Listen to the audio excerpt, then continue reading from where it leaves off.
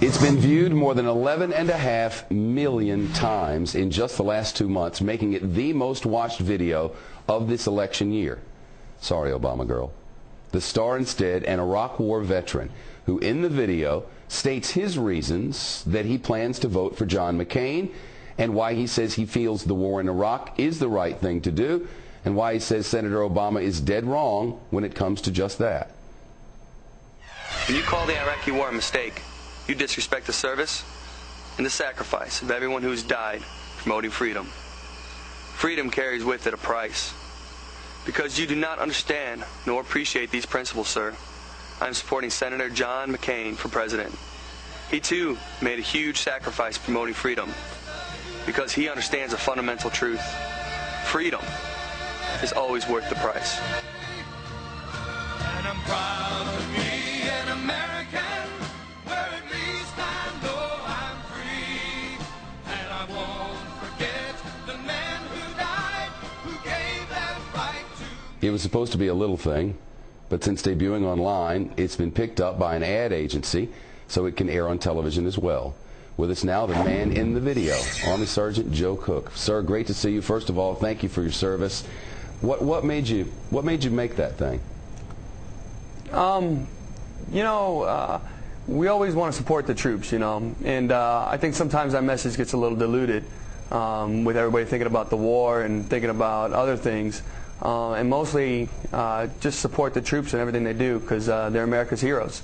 Word. As a guy who had a brother-in-law who was over there in that war, and on and on. I mean, I feel the same way you do, and I think the vast majority of Americans feel the same way. But there's one thing I wanted to get your take on. At the beginning of that video, you say that Senator Obama thought the war was a mistake, and as a result, and because of that, that's being disrespectful to the people who have fought and died. In fact, let's listen to this. Having spent 12 months in the Iraq theater, I can promise you this was not a mistake. I've witnessed firsthand the many sacrifices made for the people of Iraq. Those sacrifices were not mistakes. Iraqi people are just like us. They want a chance to live in a secure world, free from tyranny, free from terrorism, free to prosper, free to raise their children and pass on a future. Are they better off today than they were in 2002? You bet. That really wasn't the clip I was talking about. You know the part I'm talking about, where you said he thinks the war was a mistake and that's disrespectful for the troops. Help people understand your point of view there. When you say stuff like that, you're saying that what they're doing is a mistake, that everything that they're there for is a mistake, and that when they go out and they're promoting freedom and they're promoting the right for people to vote, it's kind of a slap in the face when you're criticizing them back here, the soldiers part of it. Now, granted, I believe that everybody has a right to have their different opinions on the war. That's just mine. I think that calling it a mistake is really just a slap in the face. Well, I tell you what, you're more entitled to have an opinion than those of us who are sitting around just talking. You were over there walking.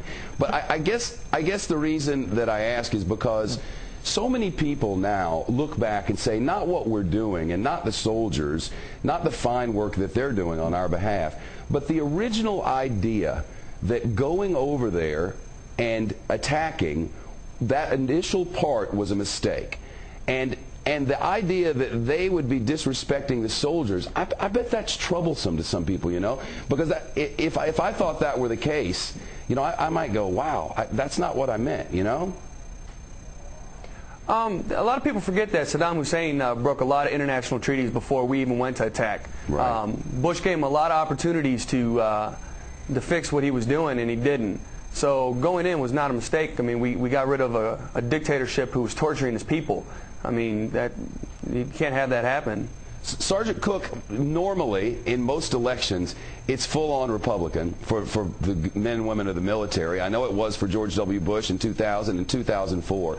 Is there more of a divide now? Do you know more people who are voting Democrat this time or not within the military? With my military buddies, I would say most of them are going to vote Republican. That's usually the general rule of thumb that it's always been to me.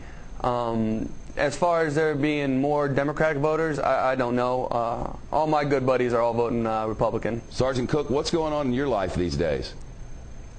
Well, right now I own my own business. I have a partnership with my next door neighbor doing valet parking for veterans hospitals. I'm also working on the Dan Duffy campaign. He's a Republican running for state senate up in my district. That usually pretty much keeps me busy all day long. It sounds like it would. Sergeant Cook, again, thank you very much. It's nice to meet you. It was very nice to meet you.